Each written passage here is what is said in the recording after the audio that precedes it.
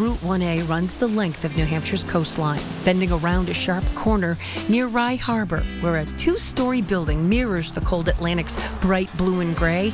It's an icon for locals and tourists alike, whose neon buoys and playful wooden lobster carvings make it hard to miss and easy to guess what's inside. Twin 1.5-pound lobsters for Emmy. First of all, we have the boiled lobsters, and we have baked stuffed lobsters, which we sell quite a few of those. Then we have sauteed or fried lobster, just lobster tails, either sauteed or fried. And lobster rolls are a big seller. And we sell lobster chowder, lobster bisque. Ray's Seafood has been on this spot in one way or another for nearly 60 years. It's at the roots of a fishing town and the heart of a family business buoyed by friendships since local Ray Parker started a lobster pound here in the late 50s and then built a seafood restaurant next door. Andy Whidden remembers him well. Ray Parker was a real good friend of my family's, and I was really close to him. And then my mother used to work for him at the restaurant. She worked for him from day one. Yeah. My father caught the lobster, helped bring lobsters in for Ray. He sold him his lobsters fresh off the boat. Yeah. Andy is the owner now, a lifelong lobster fisherman like his father John, always connected somehow to Ray's. We used to get up at 6 o'clock in the morning and go catch the lobsters, then we come back in here and cook. It was Andy's mother, Ora, who took over in 1973 when Ray Parker passed away. She loved being here talking to the people, the natives coming in, and she'd sit down with them and talk to them and everything. She was just a great person. And she loved the kids that worked here, you know. The tide turning again in 1985 when Ray's burned to the ground and Ora decided to retire. That's when my father stepped in and said, I'm going to rebuild this, and I'm going to rebuild this better than before. Katie Reardon and her sister grew up here too. She remembers working alongside her dad in the takeout shack he converted out back until the restaurant could be rebuilt. Which was really great for the family's morale as well as the customers, because everyone, it was such a loss when it burnt down. The new Ray's opened in August of '87. Aside from a bar added a few years ago, little has changed. From the view and the family feel to the menu with homemade original recipes, even the coleslaw and the tartar sauce.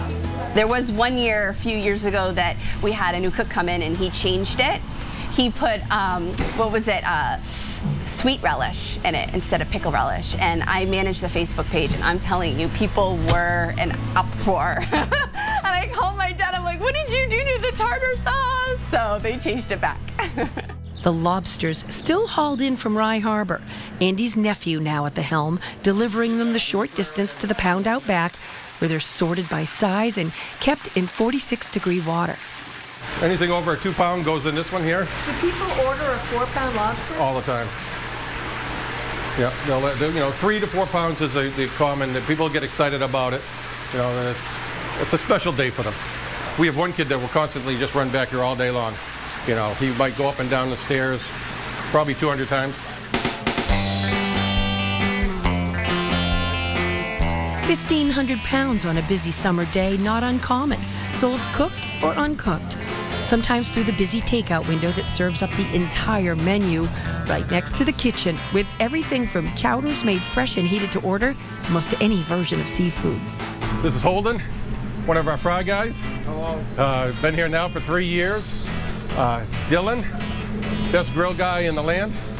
And Jake, a 5-year guy. Generations of loyal kitchen help doing it all. And a fried clam dinner. Ellen, pick up. Twin lobsters are always a popular dish. Steamers, a lot of tables get steamers for their appetizer. And I'd say seafood platters, fried seafood platters, because it gives you a little bit of everything. Megan started working here in high school 20 years ago. That's like family.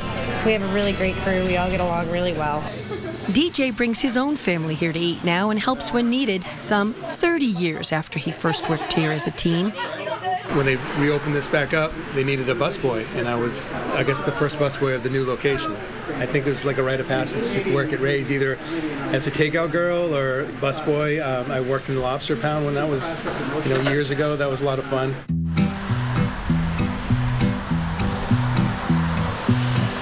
Lots of family memories made here. Loyal patrons returning generation after generation. One of the longest, by the way, a ghost. Goldie is the restaurant ghost, and a lot of our longtime employees and family members, we all kind of have a little story. Goldie was Ray Parker's aunt who spent her elder years living above the original restaurant.